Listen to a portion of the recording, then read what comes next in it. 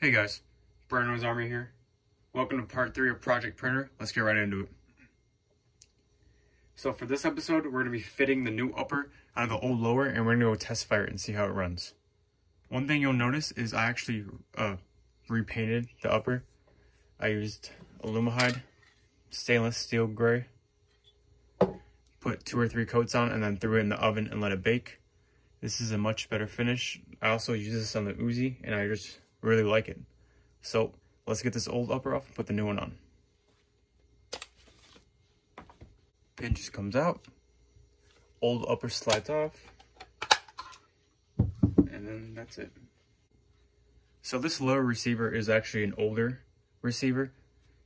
So the older upper receivers, they didn't have a threaded end cap like the new one did. So you can see the difference. This one's threaded, that one's not. They did that to prevent the cracking on the newer ones. Less chance of cracking with high grain ammo with the new ones. But the old ones, they have this, which prevents this upper from going in. So all you have to do is just unscrew. Just one screw and it comes out. Easy as that. And then just the new upper slides right on.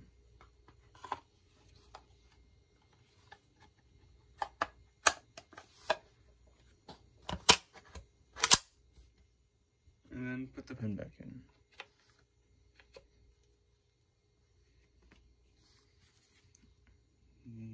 It's on now, so. I also painted a spare mag I had that was broke, just to match in pictures. I think it looks very, very good. Let's get to the range and see how this upper runs.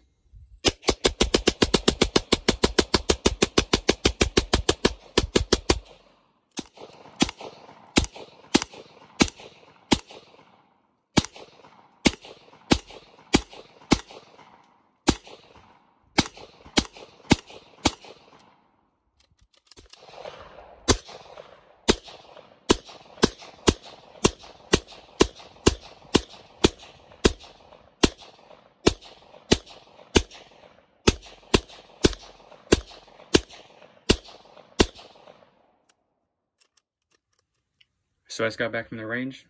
I like the upper, works very good. Only had one issue, and that was a light primer strike. I'm probably just gonna put a new spring in. It's like $5. So that's that.